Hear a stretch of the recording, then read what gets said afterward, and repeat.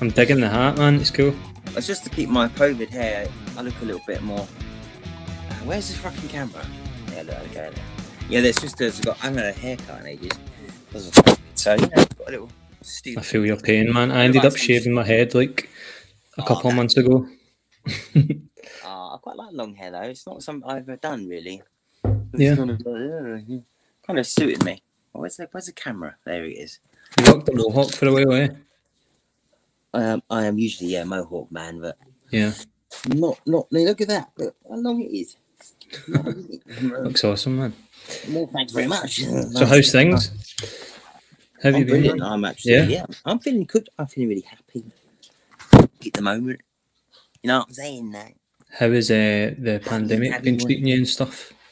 Who's treating me what? How's the pandemic been treating you? Like, what have you been up to? And... It didn't get me. Didn't get me. Nothing happened to me. Even my bird had it, and I still didn't get it. You know. Really? Yeah. You must have a good immune system, man. I've got I must have, because I was staying with her in the same room, and I was looking after her.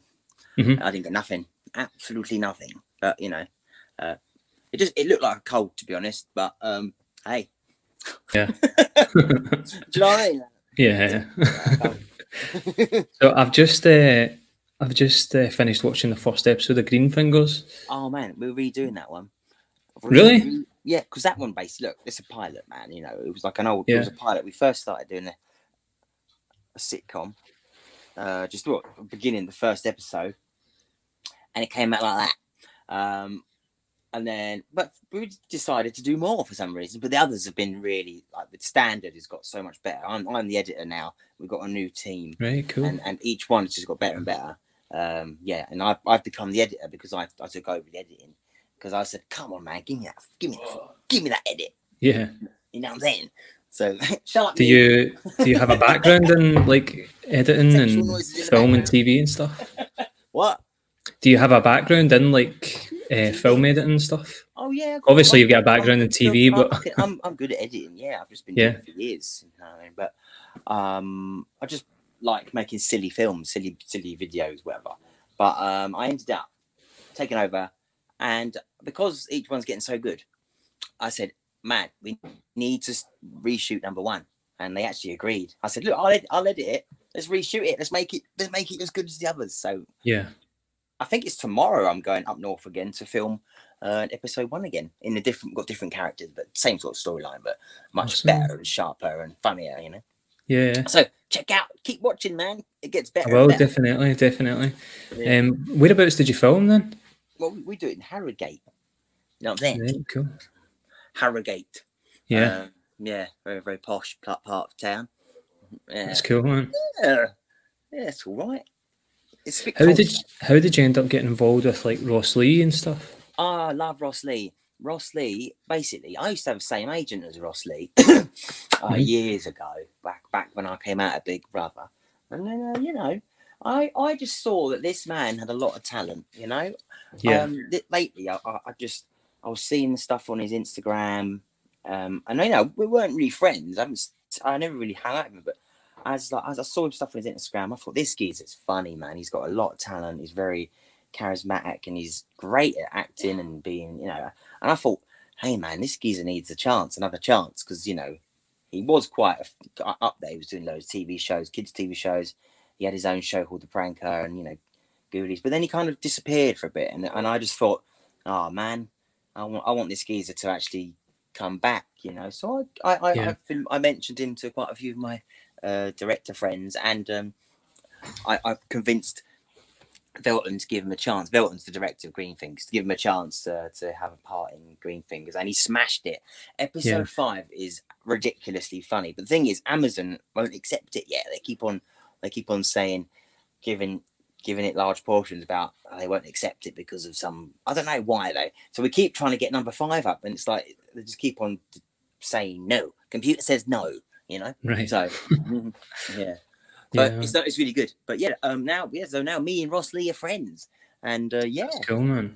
And he's off shooting a really good Hollywood blockbuster at the moment, so he's coming back. You know. Oh, really? That's cool, man. Don't say a lot. I can't say what it is, but yeah, he's coming back in a big way, and Yeah, so that's good. Me next, I think. Yeah, definitely. You know what I'm saying? I can see it happening. Yeah, So, thank you very much. what are you still like performing with Daddy Fantastic? No, Wobbly Bob died of cancer. You know, old Wobbly Bob. He was my best friend. You know what I'm saying? And you know, I did leave the band before that happened, but when he died, the whole band died as well. So I'm not doing that, but I am doing my own my band, the Love Dogs. LOVEDOGZ, because I love dogs. But it won't be called the Love Dogs because I was going to start a band before the pandemic, and then it stopped me doing the band. So Gav Contrell and me, we've combined forces because all my songs that I wrote are, you know, I was gonna rehearse a band, but he decided to see. He said, "Pete, I'll just record all your bits," because he's got a studio. So because he's an amazing musician, he's taken my songs and he's just played all the parts for me. So I'm like, oh well, thanks very much. We've got them all recorded, and we're going to I'm taking them to a studio soon down the road with a few mates of mine, and we're gonna get all the tracks in the thing. I'm gonna sing all the vocals, and we're gonna release the whole album, the Love Dogs album, the new one. Yeah, that's awesome, man. Yeah, it's just been so anyway. Lockdown's been good for being creative, you know. I've been editing, doing the music. Gav's been helping, and I've been drawing, getting my art together, starting drawing again, and so music, art, and editing, and I'm filming. I've been filming a few horror films as well, you know. So awesome. I just saw There's Something in the Shadows the other day. We went to Scotland, you know. Like, where you're from, actually? There you are. Up in Loch Ness. It was amazing. Did an amazing horror film in the woods up there. I just watched John Williams, the director, showed me the other day the first preview, and it was wicked. It's like you could just leave the camera rolling in Glasgow, and it'd be a pretty good horror film. Rolling, and we were hunted down by it. Well, I can't say, but There's Something in the Shadows. Check that film out. It's going to be on Amazon soon. Cool. Yeah, that's a good little. It's a found footage camp thing, you know, like Blair Witch, innit? You know what I'm saying? Right, cool, man. Yeah, that's awesome. I've got my films, I've got my sitcoms, I've got my music coming out, and I'm just getting back into my art. And I'm doing podcasts as well with my mate Stevie B called The Pilchard Factory. Right, cool, man. The Pilchard Factory. When does that come out? No, it's on SoundCloud. It's SoundCloud / The Pilchard Factory, and that's already there. I've been doing podcasts as well, so you know, keep myself creative. Awesome, man. Yes, but that's good. I need a haircut. That's the only problem. I need it. I need a haircut, man.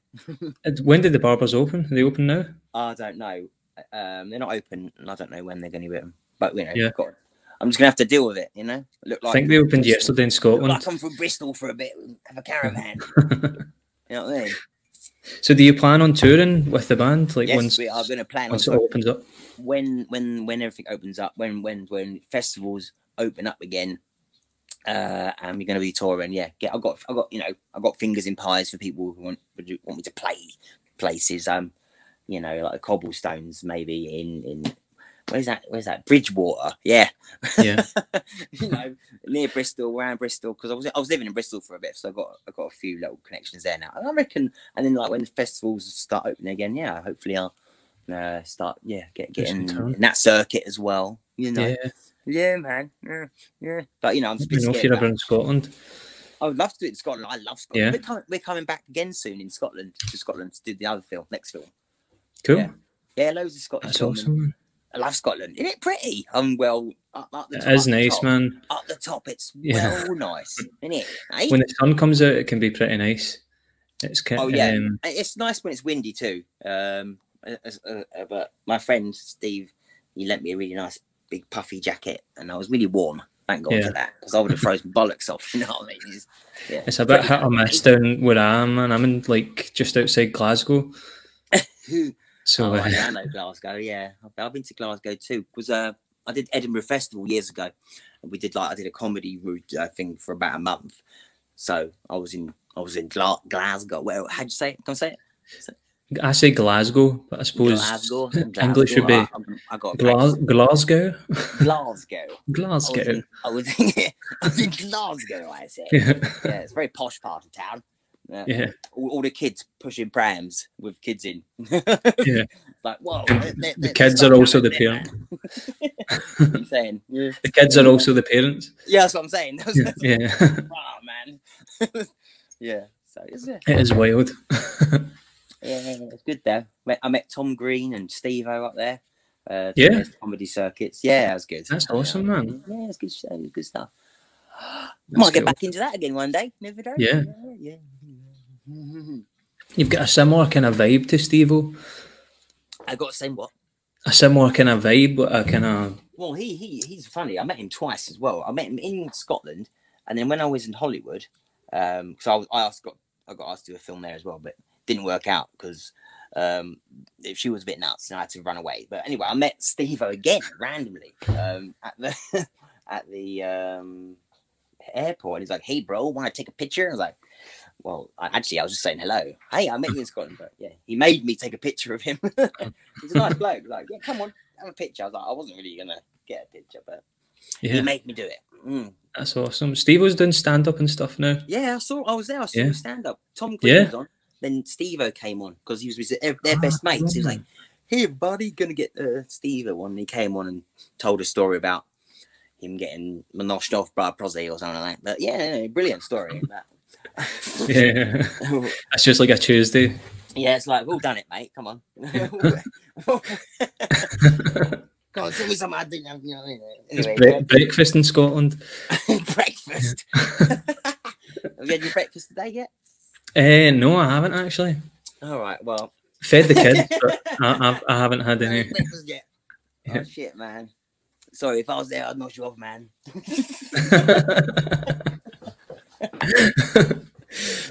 When you're touring in Scotland, we'll sort that out, right? What was that? I'm touring Scotland? When you're touring in Scotland, like with your band, we'll sort that out. The notion off. Only if you're a groupie, though. I only want, like, you at the front. I'm really good at disguises. Shit, you get a wig. You got a good wig. Have you got a nice dress and stuff? Yeah? Got a good dress? I could find one, man. I could find one. All right, send me some pictures because, I'm fussy. You know what I'm saying? I don't want to just get, Have you ever used the Face app? A Face app? Face app. Because there's a thing where it can swap your gender and make you look female. Oh, yeah, I've done that. Mate, check out my Instagram. I've got 2 pictures of me as a bird. Okay. And, just get you going in the morning. You know what I mean? I'll sort you out. Cool, man. I'll put them up on the screen, right? Yeah, when I'm editing this. I look fit, man. I mean, I definitely should have been a woman. You know what I'm saying? Yeah, I'll put them up when I'm editing it. Why not? I mean, this day and age is the done thing, isn't it? You know what I mean? Exactly. I mean, why not? Actually, I do look good in drag. I dressed up as what's his name, Frankfurt, the other day for my missus's Valentine's Day, and it was good, man. I look pretty fit. You know what I'm saying? Like, you've always worn like, the guy liner and stuff, eh? Loads of makeup. What? I'm saying you've always worn like guy liner. Oh yeah, I have not today though, but I have done. But I used to wear women's clothes when I was a little kid because I was brought up by trannies. So I thought, well, why not? It's a great idea. Good idea, I think. Yeah. But I was brought up in the gay scene, and so I started wearing women's clothing at a young age. So why not? Makes you feel good, I'm not like Eddie Izzard though, I don't walk around. I met him down the beach. He had his high heels on and his thing on and his corset and his knickers and that. But but I'm I haven't gone that far. I haven't gone that far. But it's a more widely accepted thing now. Like I grew up. I've always accepted it. I've always accepted it since I was a kid. I think everyone should just accept, because acceptance is the answer. Yeah, my friend. Exactly. You know what I'm saying? I used to think that I grew up listening to like Nirvana and kind of idolized Kurt Cobain, and I always thought that he was trying to be funny, like when he was wearing like women's clothing and stuff. But I think he just felt comfortable. Yeah, he's more comfortable dressed up as a bird, and I think now he's come out as a woman, hasn't he? I think I saw something recently. Eddie Izzard says, "Oh no, sorry, I meant I'm now a lady" or something. Kurt Cobain, I was talking about. Kurt Cobain. Kurt Cobain. I don't think he's came out as anything for a while, to be honest. No, he's definitely not out now. He's dead. But hey, I'm sure he died happy. I don't know. Yeah. Maybe he was wearing a bra at the same time. You know, It could have been. I don't know. Okay, why not? I mean, I hope he was. I hope he was wearing a bra when he killed himself. Me too. Fucking why not? Hey, I mean, Allegedly. allegedly. I love Nirvana. We know he's great. When I get depressed, the only thing I listen to is Nirvana. You know, and yeah, it gets me through. You know, I love Nirvana's kind of vibe. You know, and when I love how depressed he was in a way, because sometimes when I get down, I'm like, I'm on his level, man, and his music gets me through. You know, I love his stuff. It's amazing. Definitely. Yeah. So yeah, good. Nirvana's sick. Love Nirvana. Nice one, Kirk. Did you how did you get into music? Or did you start have you always been a singer, or did you play guitar when you were younger? My mum was obviously in the gay scene. She played in Communard, Soft Cell, and all the kind of 80s gay bands and stuff like that.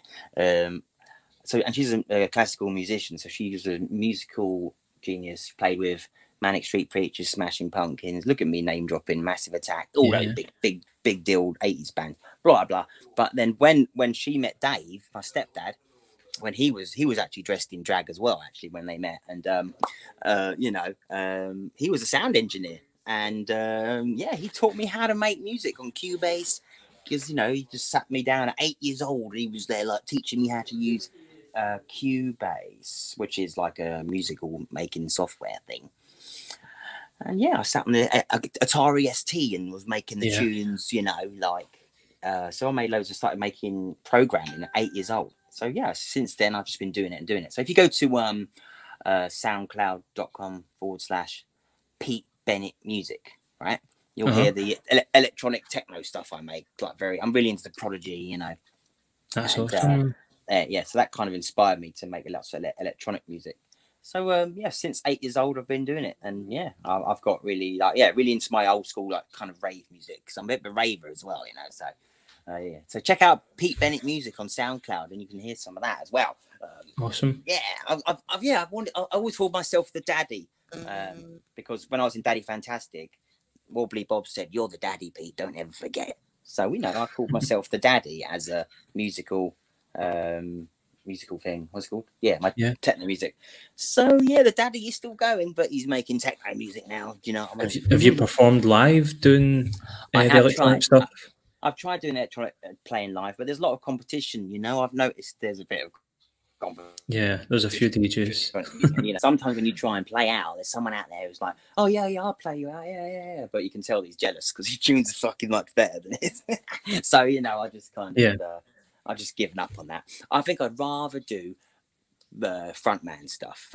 Whereas Daddy Fantastic was where I was really at my very kind of performing kind of peak, and I want to get back out there after lockdown, get back to being the daddy again on stage singing with the Love Dogs. You know what I mean? So so I'm looking forward to that. You've got all the charisma of a frontman.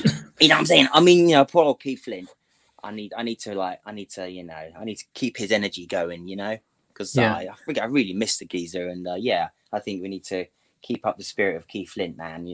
I get a lot of people going, "Yeah, you remind me of Keith," and I'm like, "Oh, thanks very much." So I think I want to give people that buzz again. And I'm not saying I am Keith, but I've got his kind of spirit, in me as well. I think a lot of people out there who really resonate with Keith Flint, and I do as well. I think he's a really missed geezer, and I'd like to keep his spirit alive, as well, in a way. So I definitely want to get out there and do some punk, man, on stage again. Yeah, man. Here we go. Come on in. Don't fuck about. Look cool, lively. So what are some of your... This is like such a basic bitch question, but what's some of your influences? What has inspired your music? Well, Billy Idol. I loved Billy Idol at a young age.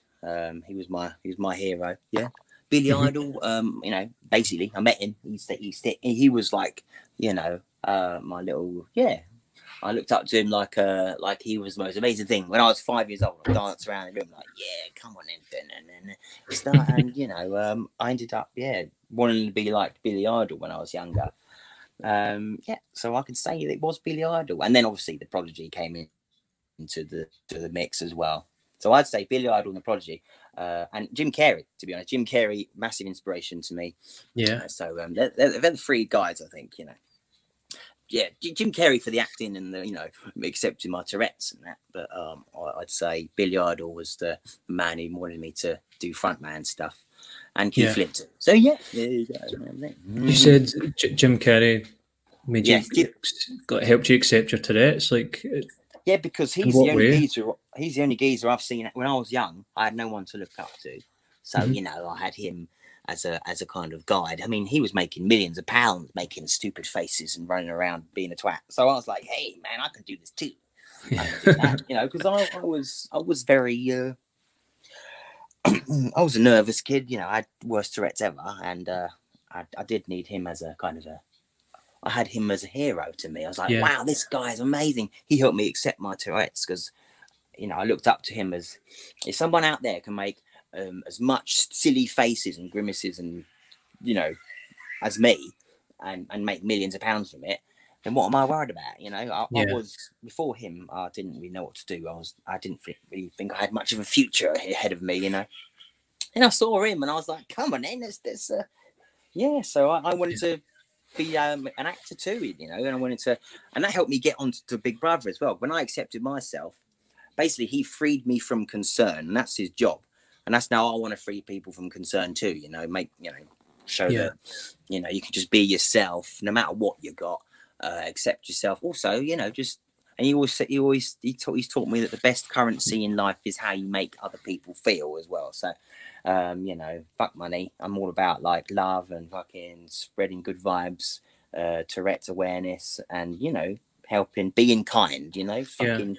I love. So yeah. It's funny because you were the first person that I think that I can remember seeing that had Tourette's, that it wasn't just shown as like a kind of like a caricature. Like there was a whole spectrum of your personality, obviously, because that's the nature of Big Brother. Like you're there for such a long period of time that you're getting to see someone like evolve through that whole process, but also just what they're like in individual situations. So I think like before that, like I must have been, I would have been about 16 or 17 when Series 7 was out. So like anything I'd seen about Tourette's before that was just sort of like what's the word, like not glorifying, but like looking at Tourette's as the swearing aspect of it, and it just being this kind of funny thing. Do you know what I mean? And you were the first kind of person that I'd seen that it was actually like you were able to explore the whole spectrum of it. Well, yeah, I had a lot of different twitches at the moment. Hang on a minute. Wait. I've got to warn you though, when I talk about Tourette's, it will come out, it will burst out of me, because it's like, hey, look, I remember, so I just had to, but I'm not very twitchy today, but as soon as you start talking about it, it's like, but the wing comes out again. But yeah, I'm actually not so bad today. It's the stress related, and it's not stress. I'm pretty chill today. But yeah, I think, Tourette's is a funny illness, let's be honest. I think I've used it as a more of a character building thing. I mean, instead of like hiding it, I let it be part of my personality, and and I think having humor about it, and laughing at yourself, and I think it's helped me accept myself, and I used it as a bit more of a it's part of me now, and I'm really happy. I'm happy I've got it, and I'm proud of myself for having it. And everyone else should just learn to love the skin they're in, and obviously just wank. Yeah, exactly. Just wank yourself silly. Why not?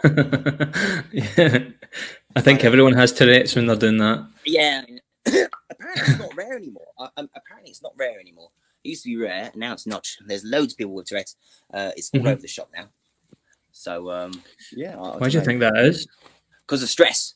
Because of this fucking country. Because of the stress this country puts everyone under. I reckon everyone's got getting Tourette's. And honestly, I think that's it. I think honestly, it's never this country is fucking stressful now, man. Anyway, definitely, man. In it though, man, it's just hardcore, man. Especially like throughout the pandemic, like I just kind of feel I don't know if you've kept up with like what other countries are doing. Yeah. In terms of like in America, there seems to be like it's just more of an experiment where each state's sort of like trying out different things rather than just consistent lockdowns and yeah. I just feel like here it's just been this long thing that's never ending. I know. It's just it's hopefully it will end soon, but I don't know. I don't trust the government. You know what I mean? I don't. But there they go. That's me. You know what I mean? I mean, they should just start teaching people about immune boosting foods. Maybe why don't they go? Why isn't that out there? Why isn't Boris Johnson telling everyone about immune boosting foods? What about like nutrition? What about that? Yeah. Well, where's the nutritional guide? Why isn't everyone getting told about what they can eat to boost their immune system? Nothing. You know, what's that about? You know what I'm saying? I mean, it's crazy, man. Instead, we're just going to get some shit in our arm. You know what I mean? I am a little bit scared. Not being honest, but it is a bit scary for me. I mean, I know people who've had the jab and they've got pretty ill and that. But that's the way. I'm a little bit scared. I'm not going to be. I'm going to wait a bit until I get it. You know what I mean? Because I want to see my mum. I really miss my mum. She's in the Caribbean, and I haven't seen her for a year, maybe a year and a half now. And she's getting on, and I'm shitting myself. I really am shitting myself. I want to see my mum, and the only way I can is if I get a jab. I think probably. So I'll risk my life to get it. To go and see my mum. I'm just. I think most people feel the same way. I think. I know I didn't get COVID when I was with my missus. Mm-hmm. She she got the positive, but I was with her. I looked after her. And, hey, I didn't get it. Do you think you could have already had it? Like maybe you've got like the antibodies or something. But to be honest, mate, I'm not a person who really gets flus and colds anyway. Actually, I think because I'm from Peckham. I played in the mud. I played with dirt. I was, I brought up on a council flat. I reckon I probably got my immune system pretty good actually, because I think it is good. But so what kind of diet do you have? I eat vegetables. Most of the time it's vegetables and anything vegetarian. With sometimes I have fish as well, and that's it. Okay. Pescatarian, I think that's my thing. Stay away from all processed shit. McDonald's, don't go near it. I make sure that my diet is really on point. Because it's really helpful. And loads of salads. Yeah. Don't eat crap. Vitamins? Don't eat crap. Mm-hmm. Do you take any vitamins? No, because all the vitamins I take are in the foods I eat. I don't need any supplements. Yeah, I'm all right. Yeah, and I get a lot of sun, and I walk the dog. I just kind of keep myself. All the necessities. Yeah, I'm all right. Yeah, it's good stuff. I've never felt better. Awesome. Yeah, man. I'm vegetarian as well, but I take this multivitamin thing. Just especially of in the past year, just been extra paranoid about my immune system. There's just certain things because I don't eat fish. Do the Wim Hof, mate. You've got to do breathing exercises. Breathe in all the oxygen you can, man. And then it will boost your immune system up. Come on, let's do Wim Hof. Do you know what I'm talking about? Yeah. He literally can walk up a mountain in his pants. You know what I mean? He was injected with viruses, and he doesn't. But all because of his breathing in his oxygen thing, man. I'm really into that. I'm like, well, come on, then let's breathe in some this, and you get high off the oxygen, and apparently it helps because it kind of makes your adrenaline go mad. When your adrenaline goes up, it actually boosts your immune system. So, Boris Johnson should go on to he said, hey. Let's all do the Wim Hof. Let's all eat nutrition. Yes, sir. Good nutrition. And Wim Hof. And I think that'd be nice. I think if he went on the hippie. If he was a bit more of a hippie, I think I'd like him a bit more. And because it would be nuts if my missus is a fucking mental health nurse, and she's going through shit at the moment, and she's really it's been really hard. And he gave the NHS 1%. 1%. Yeah. 1% pay rise while he's giving himself 20 grand a year pay rise. I mean, it's sad. It's free. So I fuck him. So exactly. I'm not happy with this man. Not happy at all with this. What kind of is there a government in the world that would prescribe like a bucket of ice? Do you know what I mean? Like, oh, everyone's sitting in a bucket of ice. Yeah. And then, yeah. And then, I just can't ever imagine got any government kind of caring about that kind of stuff, which is wild because. No, hopefully one day the things will change and we'll get a government that are a bit more like, you know, not so greedy, and a bit more. I mean, maybe I should do it. Hey, Pete for president, Pete for prime minister, coming in. But you know, I would like someone out there that's a bit more you know, eco-friendly. You know, somewhat a bit more like really, just not all about greed and you know about love, baby. Hey, there you go. And someone who probably wears drag. That'd be nice. Yeah. A prime minister who wears a fucking pair of knickers. That's what I want. I can see that happening, man. Yeah, I mean, I think it probably, maybe Boris Johnson already does wear knickers. Probably his wife. Yeah, from the waist down. Yeah, man. Imagine that. Fucking hell, I wouldn't want to see that. I didn't see that. Oh, mate. God, I feel sick. It may actually change my opinion of him. What's that? It might change my opinion of him. Yeah, I'll give him. I might vote for him if he wears a pair of knickers. The next time he's talking shit about whatever. Yeah, man.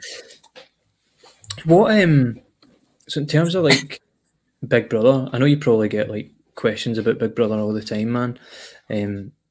But like, how do you feel? Pass. No way. Next.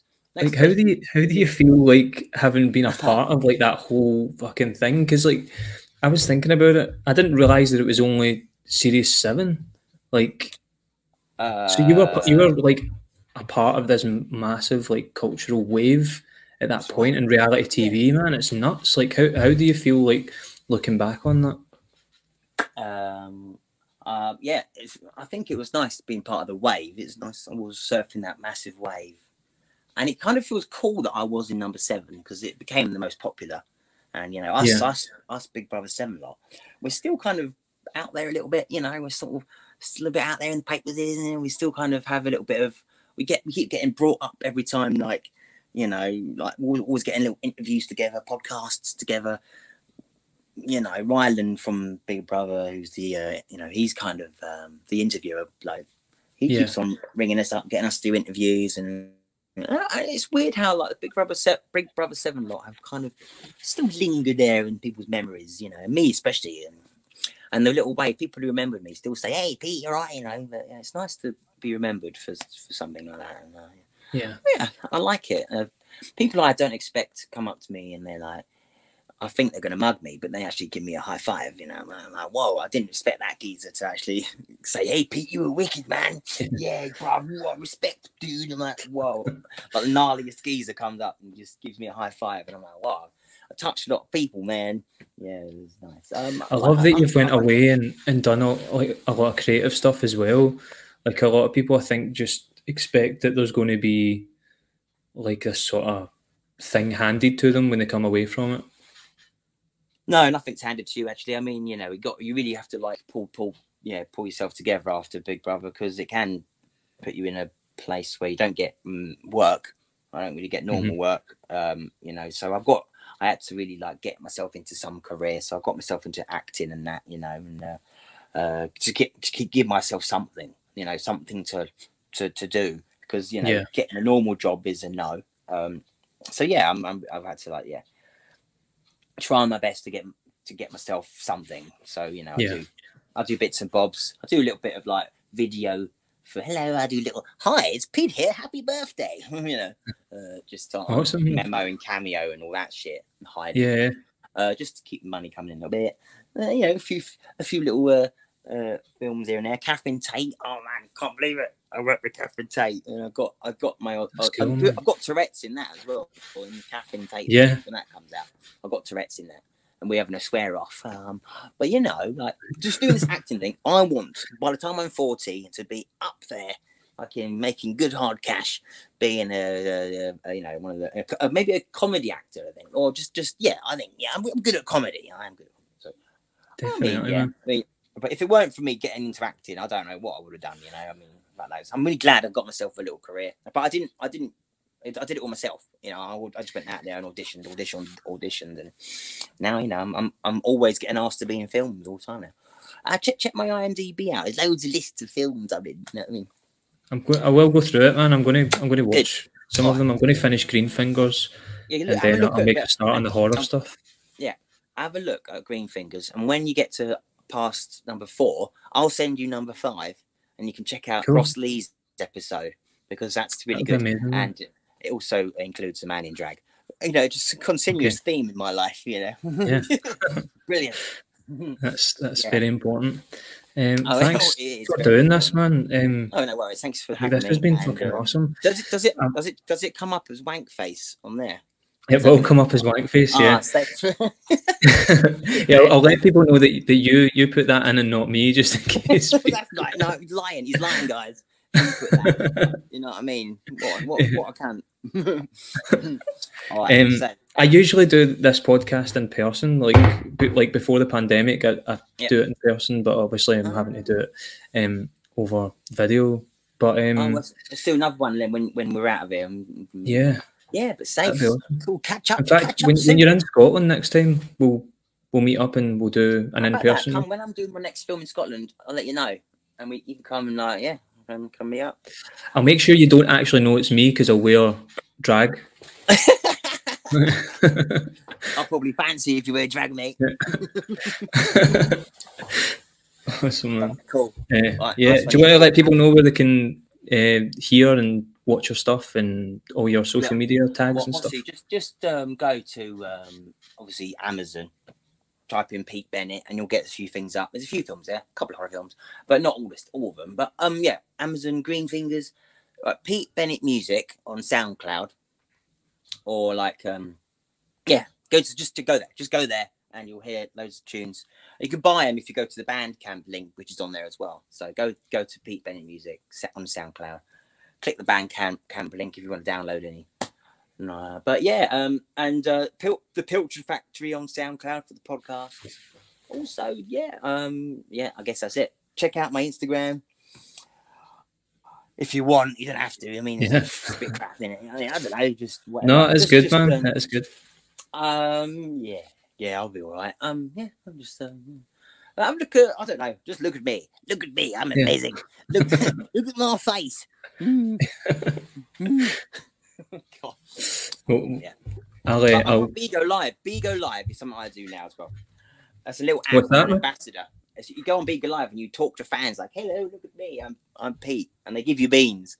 And I'm an ambassador on there. So if you go to Bigo Live, search for Pete Bennett, you can actually have one-on-one chats with me on there. And I'm up for talking to everyone. And yeah, it's good fun. So yeah, Bigo Live, awesome, Pete Bennett, and you have one-to-one chats with me if you want. Yeah. Awesome. Thanks very much, man. Thanks for doing this.